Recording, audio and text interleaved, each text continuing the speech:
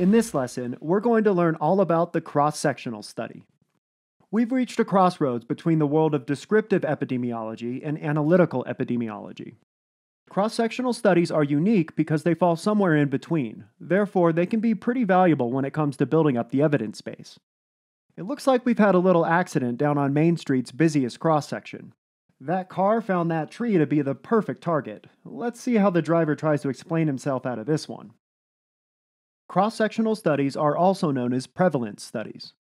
This is because they examine prevalence of disease, not incidence. Luckily for our driver here, a lawyer is just one call away.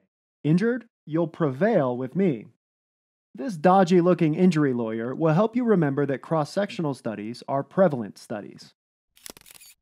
It's going to be difficult to argue this one in court. It was all caught on that overhead traffic cam.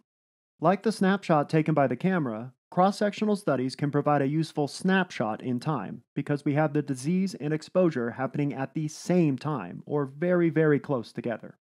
You don't have to wait 20 or so years for a disease to occur like you would in a longitudinal study.